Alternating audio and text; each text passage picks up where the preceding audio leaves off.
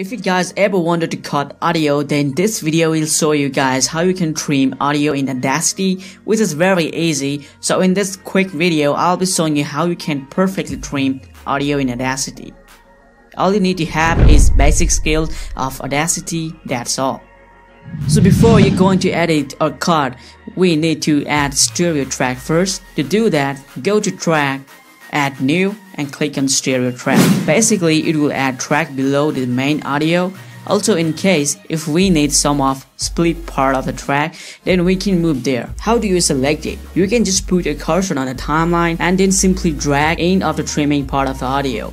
Once selected, you want to press on Ctrl plus X. Then you can move to the second layer of the audio. Simply paste it using Ctrl plus V. That's why we added the duplicate layer of the audio, so that we can get those cut or trimmed part of the track as the backup source. You guys can even select the bigger part and then you can do same thing.